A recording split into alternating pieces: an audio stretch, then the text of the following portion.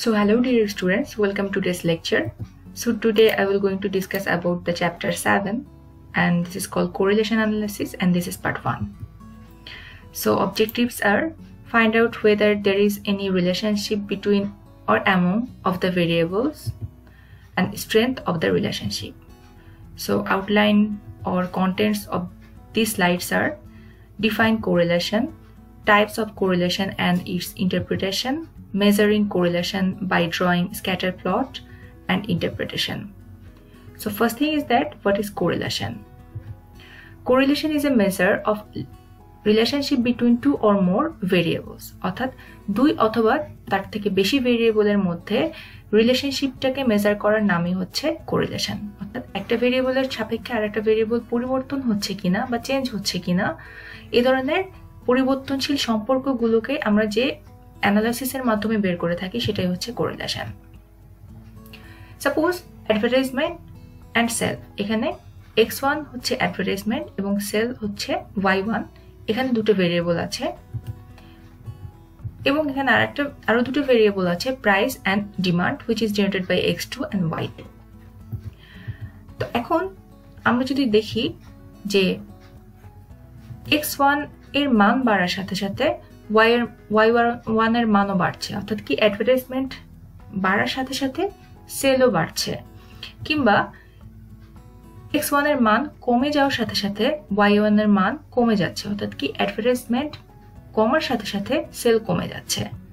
তো এই ধরনের সম্পর্কগুলোকে আমরা বলে থাকি হচ্ছে পজিটিভ কোরিলেশন। অর্থাৎ সহজ কথায় একটা ভেরিয়েবলের মান বাড়ার সাথে সাথে যদি আরেকটা ভেরিয়েবলের মান বেড়ে যায় কিংবা একটা ভেরিয়েবলের মান কমার সাথে সাথে যদি আরেকটা ভেরিয়েবলের মান কমে যায় তাহলে এই ধরনের কোরিলেশনগুলোকে আমরা বলে থাকি হচ্ছে পজিটিভ কোরিলেশন। অর্থাৎ দুইটা ভেরিয়েবলের চেঞ্জ যদি সেম ডিরেকশনে হয় তাহলে সে ধরনের কোরিলেশনগুলোকে আমরা বলি positive correlation.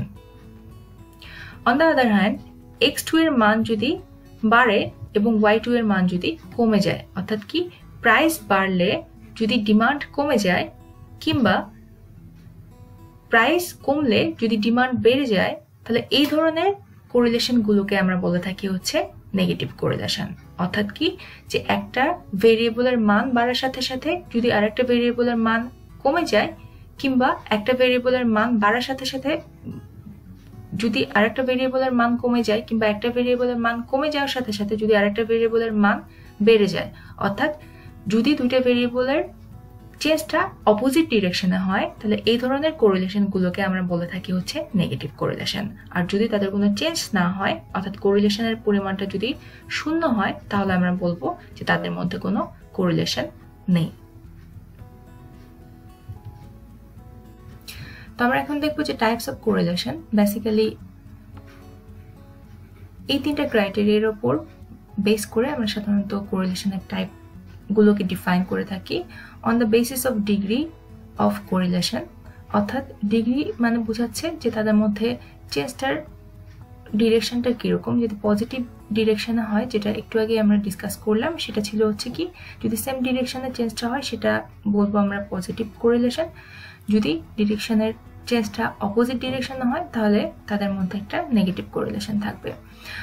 On the basis of number of variables, অর্থাৎ যদি আমরা দুটো ভেরিয়েবলের মধ্যে কোরিলেশনটা ফাইন্ড আউট করতে চাই তাহলে আমি সে ধরনের কোরিলেশনের নাম হবে সিম্পল কোরিলেশন। পার্শিয়াল হচ্ছে দুইয়ের অধিক, মাল্টিপলও সেম। যদি দুইয়ের অধিক আমরা ভেরিয়েবলকে নিয়ে কাজ করি তাহলে ওই ক্ষেত্রে আমরা পার্শিয়াল কোরিলেশন বলে থাকি এবং সেটার নাম মাল্টিপল কোরিলেশন হয়। বাট দুইটার ক্রাইটেরিয়া ডিফারেন্ট, আমরা একটু পরে এটা নিয়ে ডিসকাস করব। And on the basis of linearity, অর্থাৎ লিনিয়ারিটি মান হচ্ছে কি যদি যেটা বললাম যে একটার মান পরিবর্তন হলে আরেকটার মানও পরিবর্তন হচ্ছে কিনা এবং এটা যদি কনস্ট্যান্টলি চেঞ্জ হয় তাহলে তাদের চেঞ্জিং মানে প্যাটার্নটা হবে লিনিয়ার রিলেশন। আর যদি কনস্ট্যান্ট ওয়েতে চেঞ্জ না হয় তাহলে আমরা বলবো যে তাদের মধ্যে একটা নন লিনিয়ার কোরিলেশন আছে। এখন আমরা বিভিন্ন কোরিলেশনের ব্যাপারে ডিসকাস করব উইথ দেয়ার এক্সাম্পলস। যেটা আমরা একটু আগে ডিসকাস করলাম যে positive correlation, if one variable is increasing and with its impact on average other variable is also increasing, that will be positive correlation. অর্থাৎ কি, যে একটা ভেরিয়েবল ইনক্রিজের সাথে সাথে যদি আরেকটা ভেরিয়েবলও ইনক্রিজ হয় তাহলে এই ধরনের কোরিলেশনগুলোকে আমরা পজিটিভ কোরিলেশন বলি। যেমন এখানে একটা এক্সাম্পল দেখানো হয়েছে যে কি, meditation increases level of concentration. অর্থাৎ মেডিটেশন করলে আমাদের কনসেন্ট্রেশনের লেভেলটা ইনক্রিজ হবে। অর্থাৎ আমরা যত বেশি মেডিটেশন করব আমাদের কনসেন্ট্রেশন লেভেলটা তত বেশি ইনক্রিজ হবে। অর্থাৎ এখানে দুইটা ভেরিয়েবলের যাওয়ার ডিরেকশনটা সেম ডিরেকশন, অর্থাৎ একটা বাড়লে আর একটাও বেড়ে যাচ্ছে। কিংবা এখানে আরেকটা এক্সাম্পল দেখানো হচ্ছে টেম্পারেচার অ্যান্ড আইসক্রিম সেলস। অর্থাৎ কি, যেদিন টেম্পারেচার অনেক বেশি থাকে সেদিন ডেফিনেটলি গরম অনেক বেশি পড়ে এবং আইসক্রিম সেলের বা আইসক্রিম বিক্রির পরিমাণটা তত বেশি বাড়ে। তো ডেফিনেটলি তাদের সাথে একটা পজিটিভ কোরিলেশন আমরা দেখতে পাচ্ছি। অর্থাৎ টেম্পারেচার বাড়ার সাথে সাথে আইসক্রিম সেলের পরিমাণটাও বেড়ে যায়।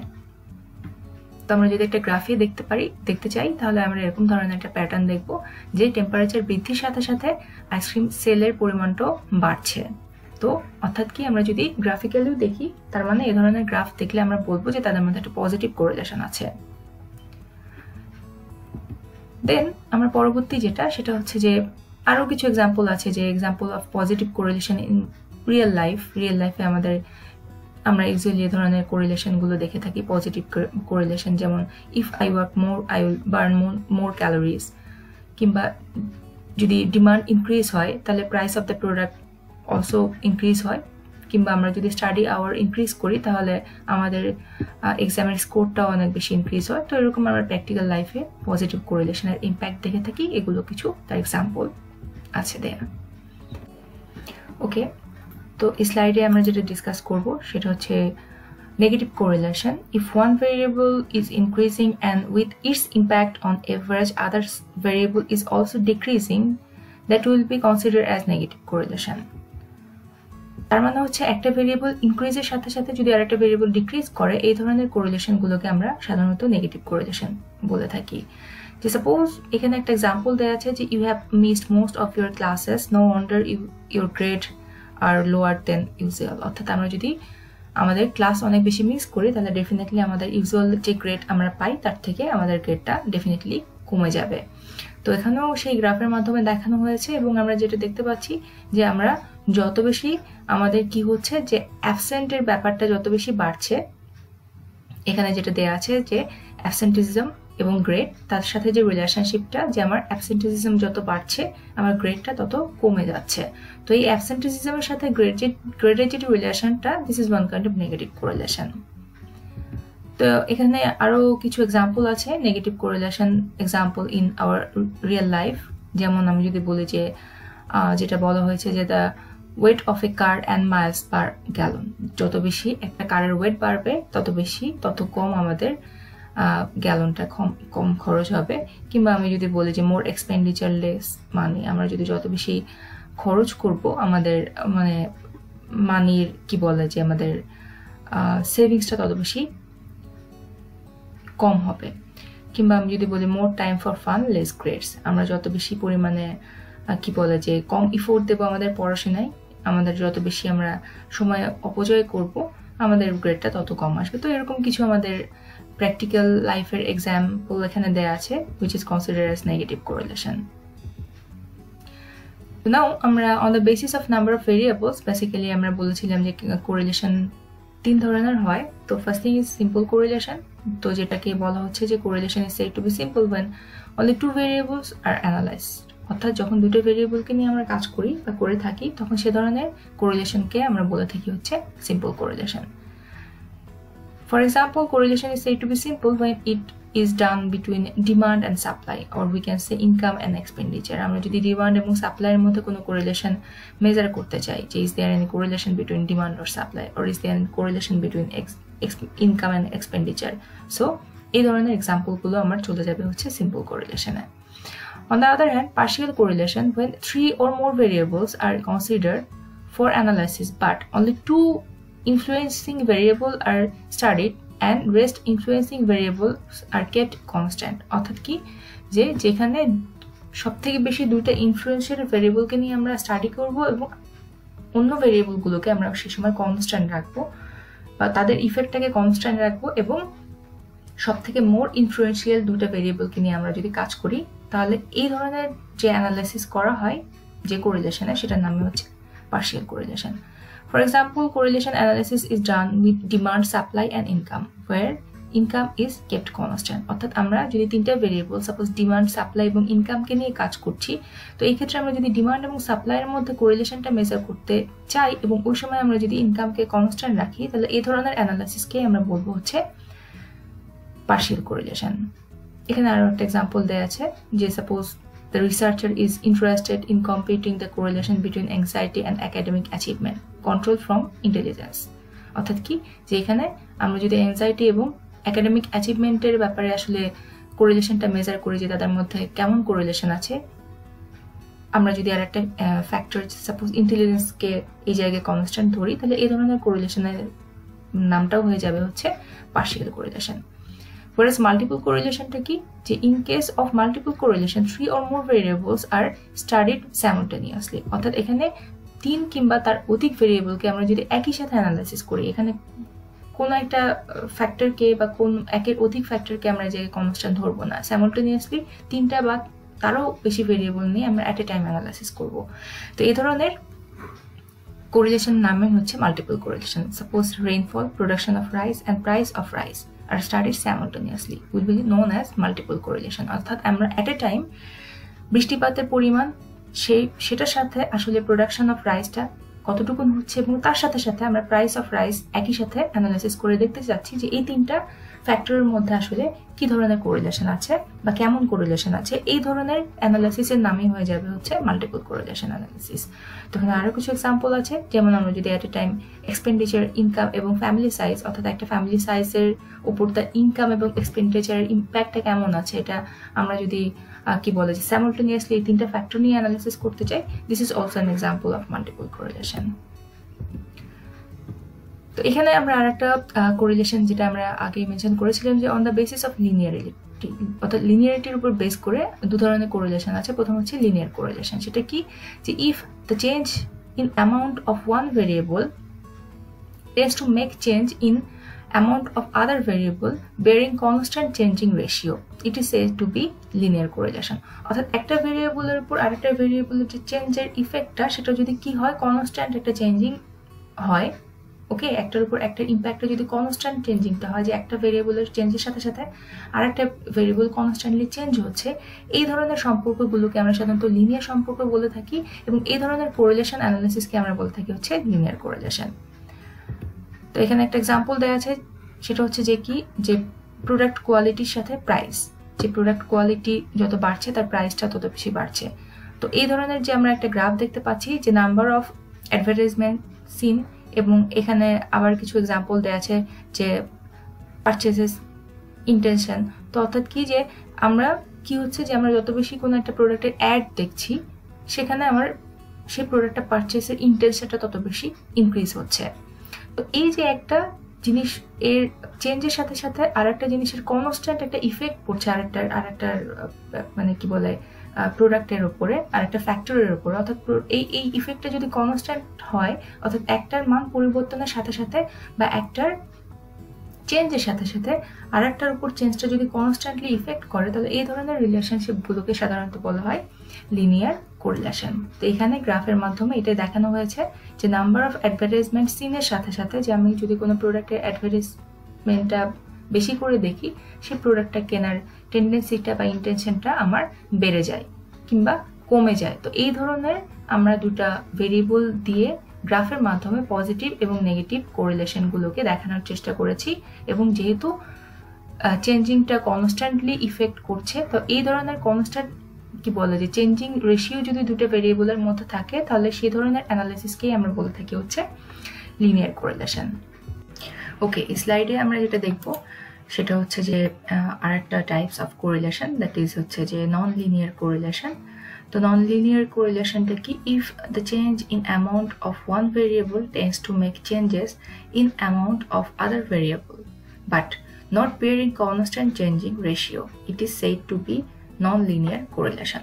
অর্থাৎ একটা ভেরিয়েবলের চেঞ্জের সাথে সাথে আরেকটা ভেরিয়েবলের চেঞ্জ হয়, বাট চেঞ্জটা যখন কনস্ট্যান্ট না, অর্থাৎ চেঞ্জিং রেশিওটা যখন কনস্ট্যান্ট হয় না, সেই ধরনের কোরিলেশনগুলোকে আমরা সাধারণত কি বলে থাকি, নন লিনিয়ার কোরিলেশন। অর্থাৎ যখন কোনো কনস্ট্যান্ট চেঞ্জিং রেশিওটা হচ্ছে না, যে একটা ভেরিয়েবলের সাথে সাথে আরেকটা ভেরিয়েবলের চেঞ্জিংটা যখন কনস্ট্যান্ট হারে হয় না, এই ধরনের রিলেশনগুলোকে আমরা নন লিনিয়ার বলে থাকি, এবং এ ধরনের কোরিলেশনগুলোকে সাধারণত আমরা নন লিনিয়ার কোরিলেশন বলে থাকি।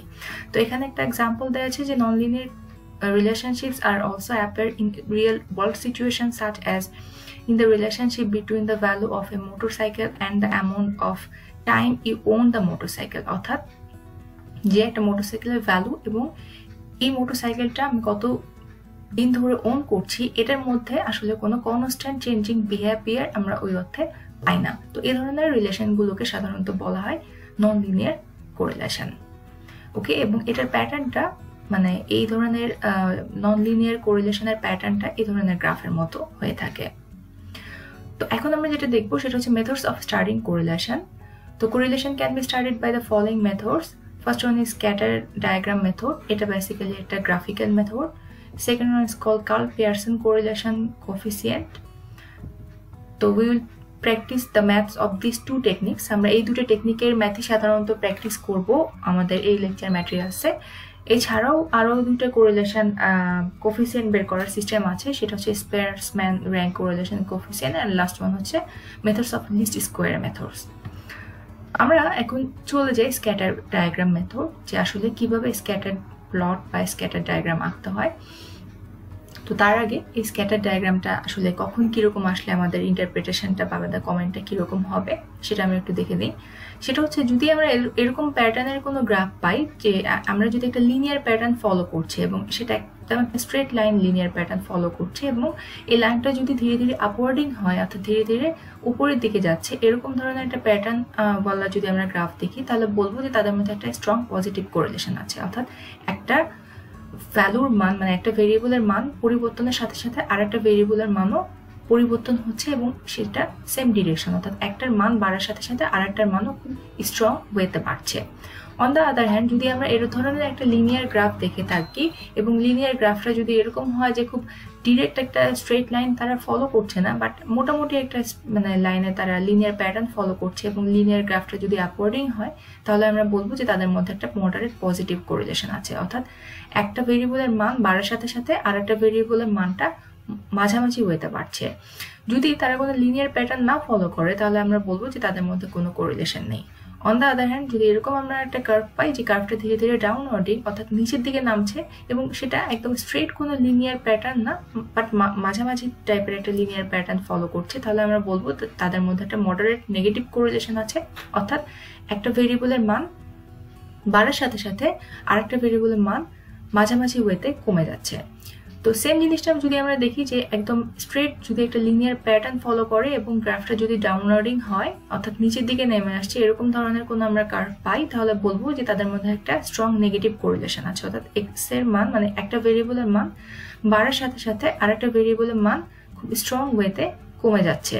আর কার্ভ লিনিয়ার কি বলবো, লিনিয়ার রিলেশনশিপ যেটা, যে কার্ভ লিনিয়ার রিলেশনশিপ, যে কার্ভের মতন যদি আমরা একটা গ্রাফ পাই সেটাকে আমরা কার্ভ লিনিয়ার রিলেশন বলি কিংবা নন লিনিয়ার কোরিলেশন বলে থাকি। এখন আমরা চলে যাই যে procedure two drawing scatter plot. তো এখানে একটা এক্সাম্পল দেওয়া আছে যে এইজের সাথে সাথে গ্লুকোজ লেভেলটা দেওয়া আছে। তো এরকম কিছু ডেটা আমরা পাচ্ছি যে এইজ যেমন 43 যদি হয় তাহলে glucose level 99 milligram per decilitre. 21 এজে আমরা দেখতে পাচ্ছি 65 মিলিগ্রাম পার ডেসিলিটার। তো এরকম কিছু আমাদের ডেটা এই জায়গায় দেওয়া আছে। অর্থাৎ এইজের সাথে গ্লুকোজ লেভেলের কি কোনো মানে লিনিয়ার রিলেশন আছে কিনা, মানে তাদের মধ্যে কোনো কোরিলেশন আছে কিনা সেটা আমরা দেখতে চাচ্ছি স্ক্যাটার প্লট ডায়াগ্রামের মাধ্যমে বা স্ক্যাটার ডায়াগ্রামের মাধ্যমে। তো স্ক্যাটার ডায়াগ্রাম মানে ড্র করার যে আমাদের স্টেপটা আছে, প্রথম স্টেপ হচ্ছে considering one variable in x Axis and another variable in Y Axis. তো দেন ফাইন্ড দ্য কি বলা যায় intersect point for each of the subjects. অর্থাৎ আমাকে একটা ভেরিয়েবলকে এক্স অক্ষে এবং আরেকটা ভেরিয়েবলকে ওয়াই অক্ষে বসাতে হবে, দেন দুটোর পয়েন্ট আউট করে আমাকে এই জায়গায় স্ক্যাটার ডায়াগ্রামটা দেখাতে হবে। তো বাই ডিফল্ট আমরা ফার্স্ট ভেরিয়েবলটাকে কনসিডার করব অ্যাজ এক্স অ্যাক্সিসে এবং সেকেন্ড ভেরিয়েবলটাকে আমরা ওয়াই অ্যাক্সিসে নিয়ে ফেলি। তো এই জায়গায় আমি এইচটাকে এক্স অক্ষে নিয়েছি এবং গ্লুকোজ লেভেলটাকে ওয়াই অক্ষে নেওয়া হয়েছে। তো যেহেতু আমরা জানি যে কোনো গ্রাফ আঁকতে গেলে আমার ইন্টারভেলটাকে একটা ইকুয়াল ইন্টারভেলে ধরতে হবে ডাটাগুলোকে, যেমন আমরা এজটাকে এই জায়গায় ইকুয়াল ইন্টারভেলে 10 করে গ্যাপ ধরেছি এবং গ্লুকোজ লেভেলটাকে আমি 20 করে গ্যাপ ধরেছি। তো আমরা প্রথমে চলে যাই যে 43 জন্য, অর্থাৎ 43 এজের জন্য আমার গ্লুকোজ লেভেল দেওয়া আছে 99 মিলিগ্রাম পার ডেসিলিটার, অর্থাৎ কি 43 অ্যাপ্রক্সিমেট এখানে হবে এবং এটার জন্য আমরা 93, তার মানে হচ্ছে 100 এর নিচে আমরা অ্যাপ্রক্সিমেট এখানে একটা পয়েন্ট আউট করে ফেলছি। এটা হচ্ছে আমার ফার্স্ট পয়েন্ট। সেকেন্ড হচ্ছে 21 এর জন্য আমরা পাচ্ছি 65, অর্থাৎ 21 হচ্ছে আমার এখানে হবে 65 অ্যাপ্রক্সিমেটলি, আমরা এখানে একটা পয়েন্ট আউট করে ফেলছি। 25 এর জন্য 79, তো 25 অ্যাপ্রক্সিমেট এখানে হবে এবং এটার জন্য 79 অলমোস্ট দেয়ার, আমরা 80 নিচে পাচ্ছি। তো এইভাবে করে যেমন 42 এর জন্য 75, 42 এখানে, 75 অ্যাপ্রক্সিমেট এই জায়গায় হবে। অ্যান্ড লাস্ট ওয়ান হচ্ছে 57 এর জন্য 87, দ্যাট মিনস এই যদি হয় আমার 57, এটার জন্য আমরা পাচ্ছি হচ্ছে 87 অলমোস্ট হিয়ার। ওকে, তো এইভাবে করে আমরা যে গ্রাফটা পাচ্ছি সেটাকেই আমরা বলছি হচ্ছে স্ক্যাটার ডায়াগ্রাম। তো যেহেতু আমরা এই ডায়াগ্রাম থেকে দেখতে পাচ্ছি যে তারা মোটামুটি একটা লিনিয়ার প্যাটার্ন ফলো করছে এবং সেটা মোটামুটি একটা আপওয়ার্ডিং গ্রাফ, ডাউনওয়ার্ডিং না, তাহলে তাদের মধ্যে একটা পজিটিভ কোরিলেশন আছে। So we can comment that with the increase of age, glucose level is also increased. So there is a positive correlation between the variables. Okay, তো আজকে এতটুকুন পর্যন্ত ছিল। Thank you.